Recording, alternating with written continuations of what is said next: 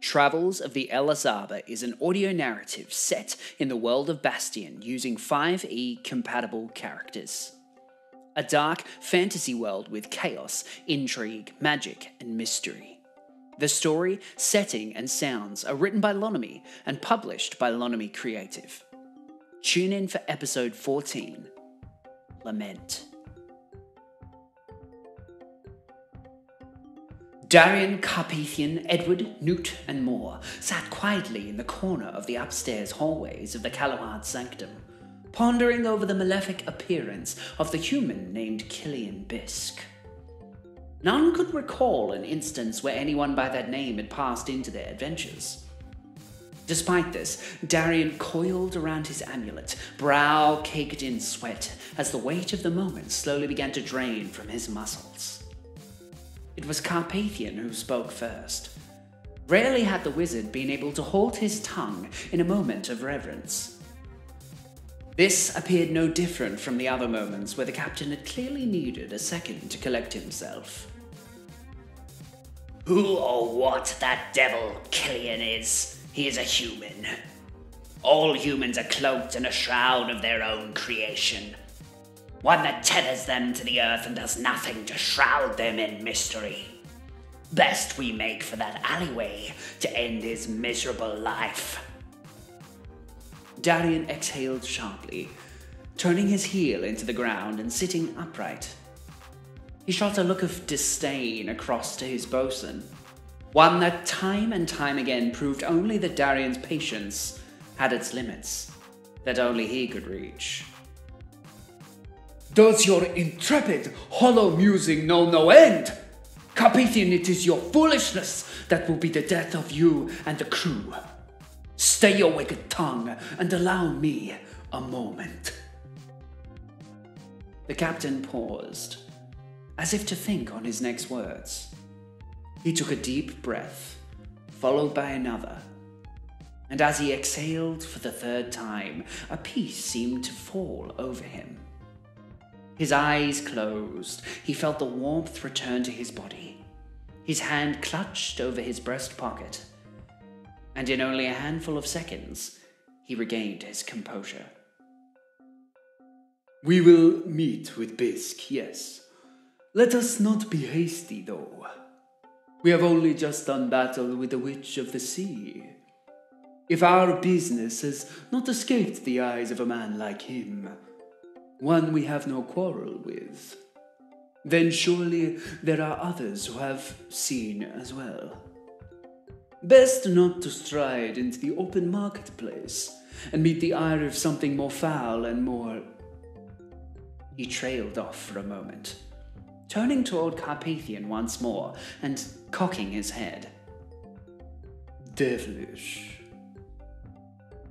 As each member of the crew collected themselves, dusting their attire off the warped, slatted floorboards, it was Nout and Edward that inquired after the gang of humans that had called them out. Priest, pastor, sorcerer, and knight, each one of them spoke of the many disturbing gangs that walked the streets of the Briny Ward. It appeared that Bisk was only one out of many who might want the blood of a foreigner, let alone a pirate who is so able to deftly slay a witch, and with beastmen within their crew for good measure. Though Carpathian seemed not to mind the insults that had been thrust upon him, Nout's disposition had turned quite rapidly at the thought that he, in his green-skinned visage, could position danger on any member of the crew. And so, taking a few arcane enchanted jewels from his satchel, placing them into a geometric pattern, he cast an illusory form upon himself, donning the guise of a black-haired young boy of around Edward's age. And with explicit direction and their courage in tow, the crew of the Ellis Arbor stepped onto the cobblestone streets once more to meet with their newest admirer. It didn't take long for them to spy the distinct horseshoe sign upon a lamppost at the corner of the shallow alley. Ironfoot Road, it was called, and it stunk of the same foul likeness of Bisk and his gang. A Upon the edge of the corner, a quaint and barely standing orphanage stood. Its 3 floors stood awkwardly at an angle that seemed likely to topple over in even the slightest of breezes. Though despite this, it stood as somewhat of a mirrored reflection of the otherwise drab surroundings. Taking in the road from a distance, both Nout and Ed kept a watch at the threshold as Darian and Carpathian stepped around into the wet, crumbling cobblestones. Following behind, Moore kept a close distance behind the captain, a wisp of yellow spores gathering around Darian's head. Rapport spores, they were called, very uncommonly utilized by the simple-minded Myconid, but allowing them the ability to translate simple, short ideas. Though the message they translated was shorter still. "I don't like this, Captain." Less than 50 paces down the narrow road before a distinct and recognizable sound could be heard from a nearby alleyway.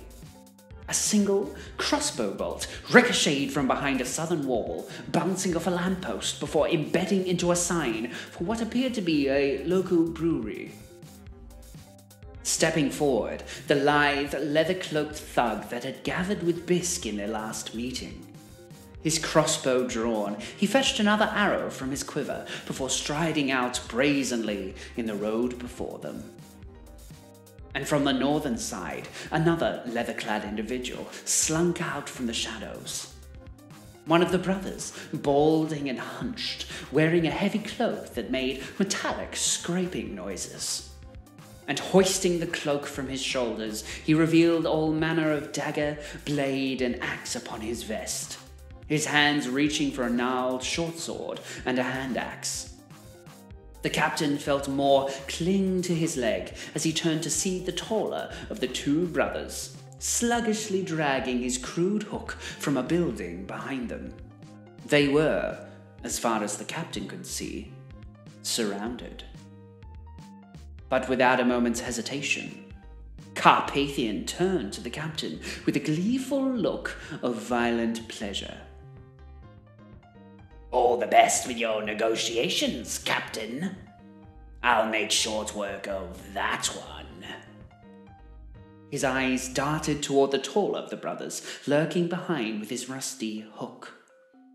In quick, brisk movement, he gathered his cape around his form, his staff thrust into the stone, and with a crack his form turned to shadow, disappearing into the ether. This was all the thugs needed as a sign to enact their plan. The weapon-clad thug rushed in with weapons drawn, swinging his blades wildly as the captain recoiled to where Carpathian had just stood. Grabbing his hammer, he drew an enchantment upon the sanguinary sigil, and coiling, rushing wind began to gather around the weapon in his hand. The thug swung his weapon twice, barely missing the captain's shoulders, and blow after blow was parried by the captain with his gavel in hand. The taller crossbowman pulled his weapon from his hip, firing at the captain that danced wildly to avoid sword strikes. And though the first shot would find its mark, it was Moore that strode forward, gathering red spores around his body and swelling to twice his normal height. Roaring with contempt, he interceded between the captain and the bolt, catching it mid-air in his now engorged, trunk-like arms. As the battle had begun, Nout and Edward began to scurry down the road, drawing their weapons as they did so.